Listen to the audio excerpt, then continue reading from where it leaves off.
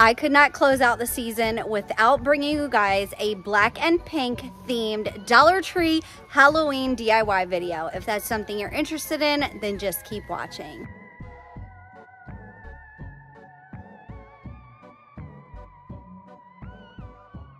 All right, sweet friends, we're gonna start off by spray painting these skulls from Dollar Tree with some black spray paint. Once they were completely dry, originally I was gonna take these pink gems from Dollar Tree and put those in the eyes of the skulls. However, they were just a little bit too big and they looked too wonky for my liking, so I did opt for some glue and some glitter. Now, hindsight is 2020. I'm going to show you guys what I mean here in just a second. So I put a little bit of glue in the eyes, and actually one of you guys sent me these little glue, I don't even know what you want to call it. They're like squeezable Elmer's glue. I actually love them, but I should have done one at a time. So I should have put some glue in the eyes of one, spread the glue, put the glitter, and then did the second one.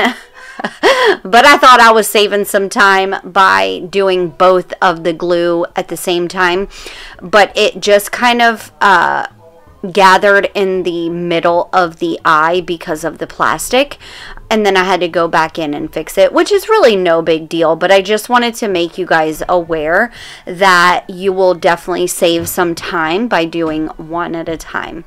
So once I did the glitter, then I just shook it out, and I did get this pink glitter from Dollar Tree, and then I just used a paintbrush to clean up the skull heads, as you see here, because it gathered into the middle, I should say. I did go ahead and fill in the parts that were not covered with glitter.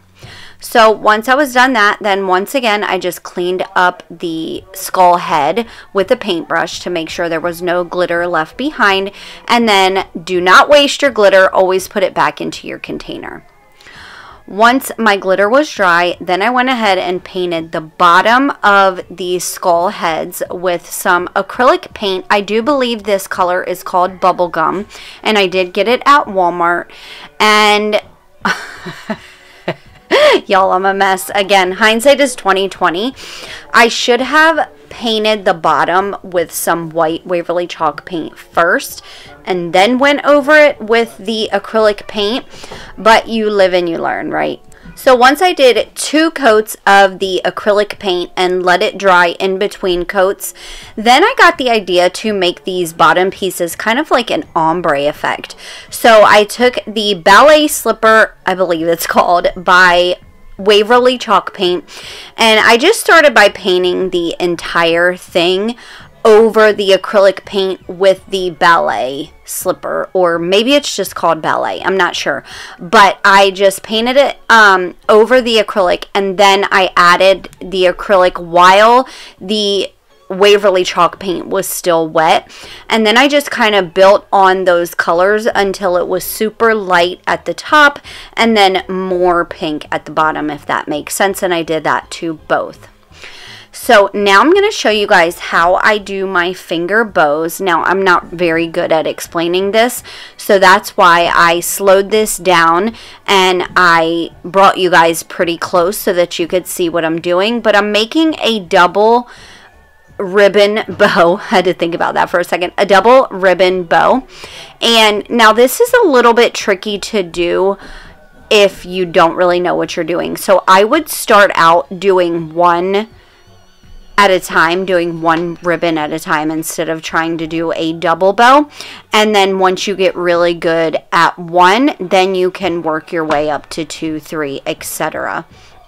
So sometimes it's not very easy to push that loop through and knot it. So that's why you just saw me kind of push each ribbon through the hole by themselves. And then once you pull them off of your fingers, then you can adjust your bow how you like it. Make it a little bit bigger, make it smaller. It's totally up to you. And if you guys need to re-watch this tutorial, just go ahead and rewind it, or you can also slow the speed down. That way you can see what I'm doing much slower. It's totally up to you. So once I had two double bows, I should say, done, then I went ahead and glued those to the bottom underneath the skull heads. So I set those aside and took these glittery bat clips from Dollar Tree, and I put some more of that squeeze glue on there, making sure to give this a really good coat.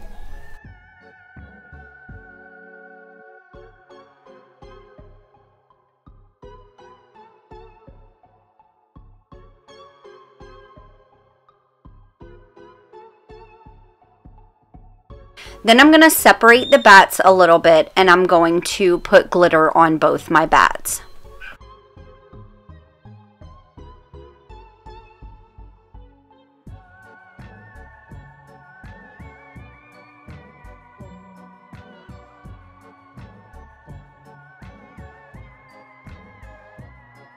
Once the glitter and the glue was completely dry, then I went ahead and removed the bats from the clip, and I also cut off the part that connected to the clip underneath the bat, and then I just glued my bats to the top of the skull, kind of on an angle, and I did do them in the opposite direction of each other.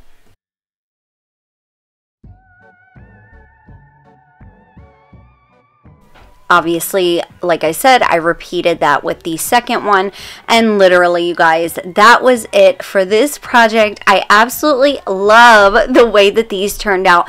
Fun fact, I almost just moved right into Christmas, but I had already had this DIY filmed, and I couldn't wait to show you guys, so I just figured that I would bring you one more Halloween pink and black theme video, and then soon we're going to be getting into Christmas. Let me know if you're excited to see some Christmas DIYs. So if you guys are enjoying this video, I would greatly appreciate if you would share it out, subscribe if you haven't already, become part of my Crafty family. I see that 70% of you are actually watching, but you're not subscribed. So I would love to have you become part of my Crafty family. And if you click the bell to all once you subscribe, that will notify you, or I should say it should notify you every single time I upload. Thank you guys so much for being here. I appreciate every single one of you. And with that being said, let's jump back into today's video. Okay friends, so I want to start off by saying that this DIY is inspired by Luna Flores on TikTok. I will link her video down below because she did do a different version of this, but I wanted to do the ghost version. She did the skeleton version. So let me show you what I came up with after seeing her DIY. So I take these pumpkins from Dollar Tree and I remove the stem, and then I start out by painting them with my white Waverly chalk paint, making sure to dry them before moving on to the next one. That way when I set it down on my wax paper, or I should say parchment paper, either way, same thing, right? But when I set it down, my paint would not come off onto the parchment paper. So once I had all of them painted, obviously I learned from my last DIY, then I'm going to take that bubblegum pink, I put it in a container from Dollar Tree. I also added the ballet slipper Waverly chalk paint, and then I also added some Arteza pink. I believe it's called bright pink, or no, it's actually called shocking pink. So I added some shocking pink as well as the other colors to create my perfect pink color that I was going for. Look how gorgeous this color is. And I just go ahead and give my pumpkins 2 coats of my mixture.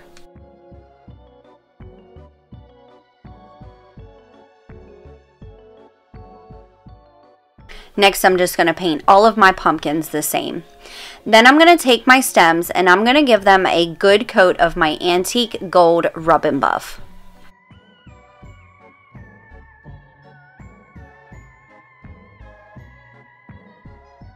To bring out the details of the pumpkin, I take a very tiny paintbrush and I'm going to take some ink Waverly chalk paint, and I'm going to dip my paintbrush in the black really lightly. I'm going to wipe off the excess, and then with whatever is left on my brush, I'm going to go over the divots, or the details I should say, of the pumpkin. I didn't want this to be too bright. I just wanted, like I said, a nice little shadowing, and that's why I took some of the paint off of my brush after I dipped it in. But if you like them really bold, then you can just go right in after you dip your brush into your paint. So then I added all of the stems after I brought out all of the details on the other pumpkins and set those aside. Then I'm going to take 4 of these hanging ghosts from Dollar Tree. I'm going to take off the packaging, and then I'm just going to start by adjusting the arms to the side, but then also to the front as if it was going to hold something as well. Once I had all of my ghosts in the same position, then I'm going to take this wreath form from Dollar Tree and some zip straps. I'm going to pull the fabric away from the arms, and I'm going to zip strap. Yeah, I'm going to zip them down. That's what I was about to say. I'm going to zip strap the arms down on one side of my wreath form. I repeat that with the second arm, and then I'm going to go directly behind this ghost and add the second one. That way I can make sure that all of my ghosts are nice and even.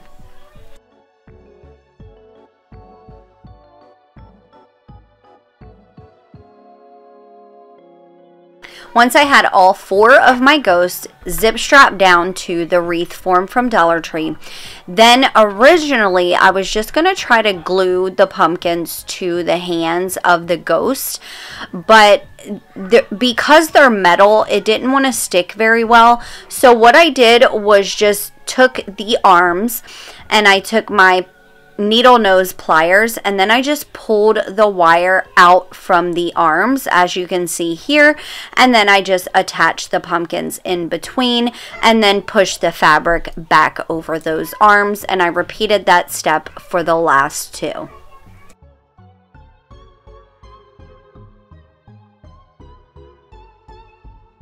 Now she's coming together. I'm so excited to show you guys the end result. So in Luna's original video, she actually had the chains from Dollar Tree that were just the chains, but my personal Dollar Tree, oh my gosh, you guys, all I want for Christmas is to be able to talk. I don't know how you guys deal with me. I appreciate and love you guys so much.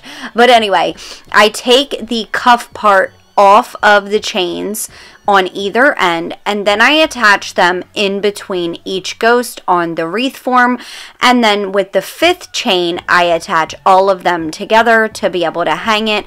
And literally, you guys, this project was so simple and easy to put together. Look how gorgeous this turned out. I absolutely love it, and I cannot wait to hear what you guys think down in the comments section below. Now let me know also, after you watch Luna's video, do you like the ghost version with the pumpkins better, or do you like the skulls?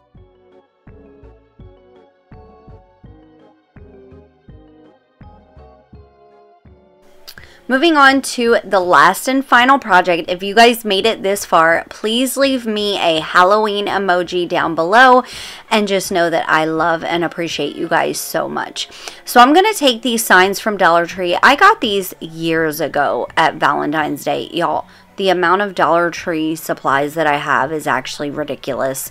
I don't even need to shop for any new seasons, but I just love all the new items. I can't stay away. Is it just me? Like, let me know.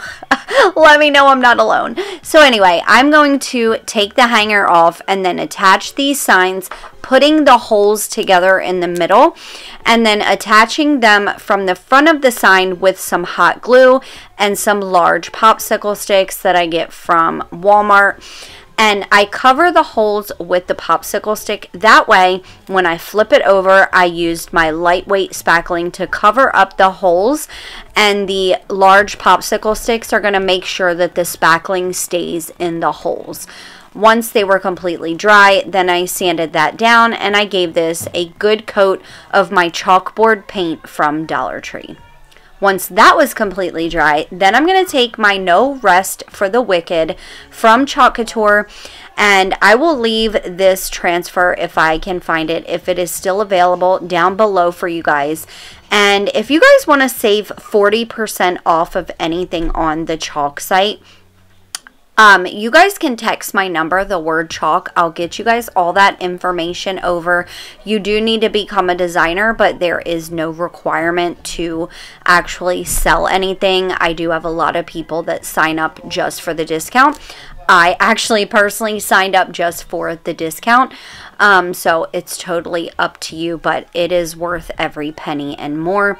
I get questions like, why do you use Chalkator when most people have a Cricut? Okay, well, I personally don't have time for Cricut. It takes a while.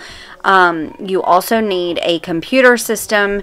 You have to be computer savvy to figure out the software. And literally, my daughter started chalking at 4 years old. So if my 4-year-old can chalk, anybody can. So I just love how quick it is, the versatility, how beginner friendly it is. Like the list goes on and on. If you guys have never tried Chalkator before, you're missing out. And I know not everybody can afford it, but y'all, I worked really hard to afford the supplies that I have, so why would I not use them? It's kind of like a no-brainer. But anyway, I went ahead and transferred on this image with my gold, my peony, my rose gold, sorry y'all, I couldn't think of it, and my white paste. Once I was completely done, I took my transfer off, and then I put some Mod Podge on the bats at the top and covered those with some pink glitter from Dollar Tree as well.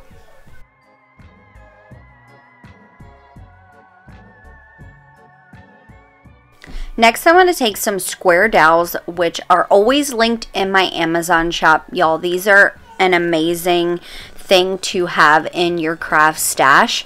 But I just go ahead and lay this to one side of my sign, mark where I need to cut it, and then cut that down with my miter shears, which are also linked in my Amazon shop. I then hold that piece up to another piece, mark it, and cut that. Then I'm going to add both to the side, take another square dowel to the bottom, measure where I need to cut that down, and cut my fourth piece to match. Once I was completely done cutting my square dowels, then I'm going to take that pink paint mixture that we made, and I'm going to paint all of my dowels.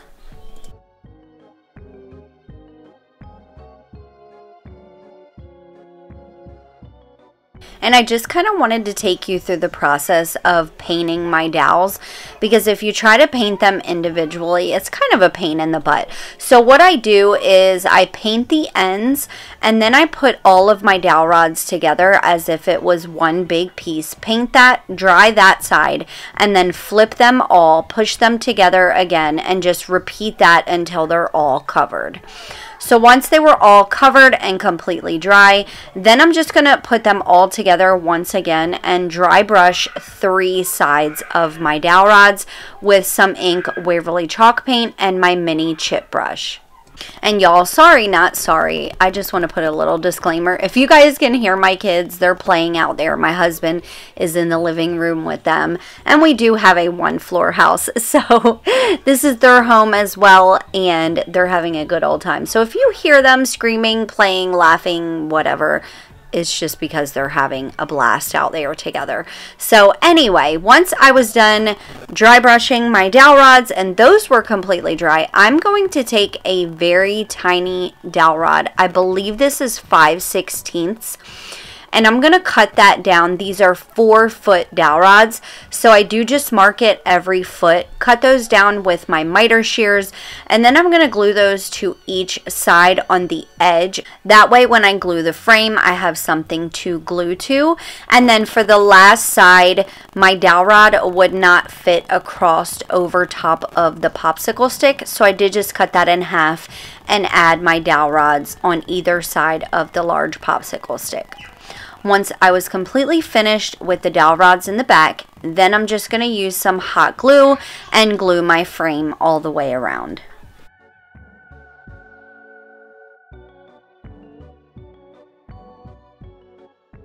And last but not least, to finish this off, I'm going to take this moss from Dollar Tree and I'm just going to glue that down to the bottom just to kind of make it look like a graveyard, make it look old and spooky. And you see my 7-year-old here crafting with me, both using the glue gun. I didn't want you to get freaked out if you saw the glue gun disappear and not me grab it. So anyway, that was it for this sign and this video, you guys. Let me know down in the comment section which DIY was your favorite. I cannot wait to hear what you guys think. And do you guys like this pink and black themed Halloween projects, or are you more of the traditional color? So with that being said, if nobody has told you today, you are absolutely stunning, you are worthy, you are gorgeous, you can do anything you set your mind to. Coming from an addict who is 9 years sober, y'all, if I can do it, I know that you can do it as well. And I just always like to share that I recently lost 80 pounds of fat. I really had a hard time losing the weight, and once I finally got a regimen down, I really wanted to share it with other people. So I did create a 21-page guide that I would love to share with you guys. So if you guys want that guide, just text my number, the word guide, or if you want Chocator info, text me the word chalk and I will get that over to you. With that being said, I love you so much. I'll catch you in the next one. Bye. Check out the videos that are popping up here to your left while you're waiting on my next upload, or join the DIY fam here to your right.